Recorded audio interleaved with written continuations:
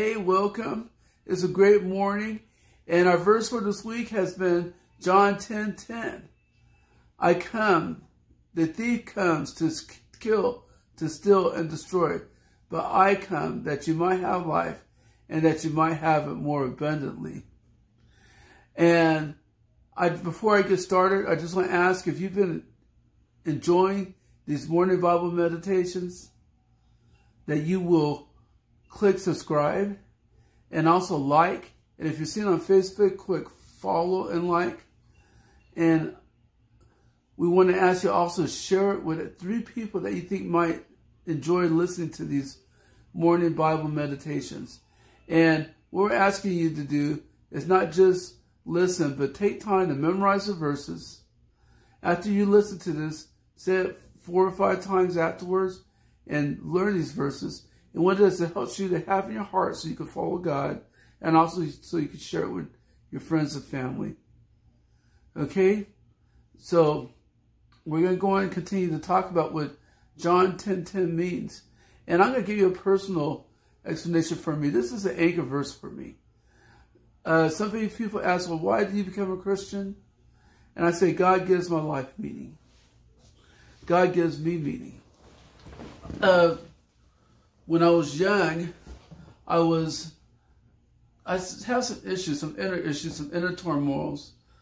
I might have been suffering from like teenage slight depression or something like that.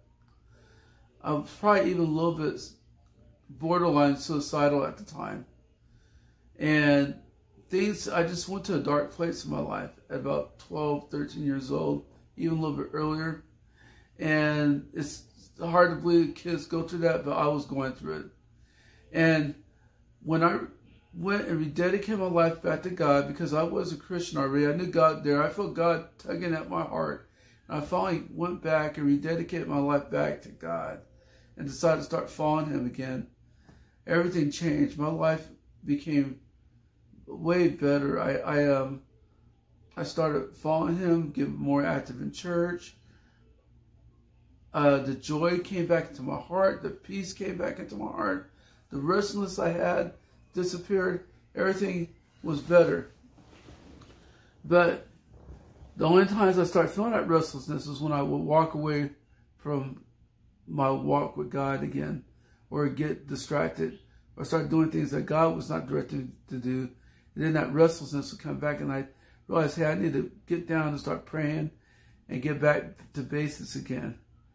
But Jesus Christ comes to give you abundant, a meaningful, a purposeful life. He gave me purpose in ministry and also purpose in my life, and wanted to make a difference and help people out.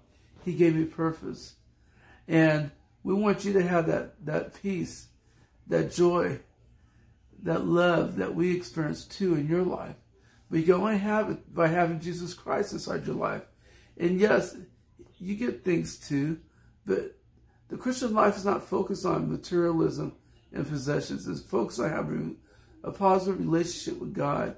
And as we do that, God puts us in the right path and makes our life a lot better. We make better decisions, which leads us to better jobs, controlling our finances better, treating our family better, so we have a better family life. And everything just gets better because of that. Now, there are some resistance because some people don't like the fact that you're a Christian. Satan doesn't like the fact that you're a Christian, so he still tries to come in and invade. But as long as we stay close to Christ, that abundant life still remains. So if you don't know Jesus Christ, go to our descriptions, click on how to go to heaven on that description, and go to our website and ask Jesus Christ to come in your heart. If you are a Christian, but you haven't been following your Christianity the way that you should be, and following Jesus Christ, rededicate your life back to Him and start following again. Say, God, please forgive me for things I've done. Today I make a commitment to start following you and mean it. Ask for forgiveness for sin and start following Jesus Christ again, the way you should be. You guys have a great day.